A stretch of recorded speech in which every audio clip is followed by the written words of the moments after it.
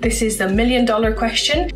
I'm hoping that peak is going to be even bigger and better than ever. We saw some really strong growth in 2020. You know, it was an unprecedented year, but there's plenty of research out there suggesting that it's going to grow at the same level, if not even more. I think peak is going to be bigger, and I think it's going to be earlier.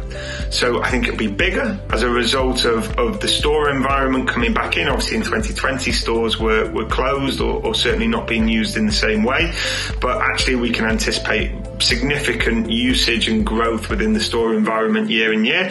And we've also seen that huge online trend continue. So we've seen a lot more customers starting to use online, and putting those two things together, I expect a bigger peak. Digital shopping, I think this will continue to dominate the growth in the market as a proportion of shoppers, particularly the older ones that have been converted into internet purchases during COVID. Couple that with some that will still be a little reticent going into crowded shops this peak.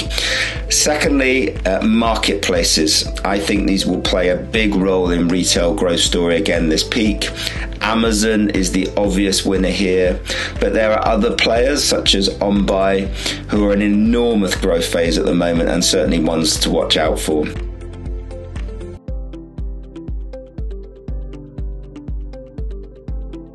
Transport. I think we're seeing a huge crisis in terms of transport, both at a personal level and at a retail level. So, you know, we're talking about lorry drivers and the lack of them. We're talking about supply chain. We're talking about product availability. And more recently, we're also talking about the fuel crisis. I think that the recent issues with distribution will be a really big challenge for retailers during peak. People need reassurance that their items, particularly gifts, will arrive in time. I think keeping up with the increase in demand might be very challenging to some retailers.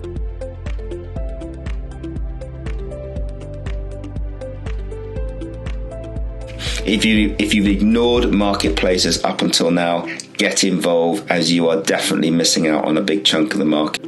My top tip, be prepared for absolutely anything.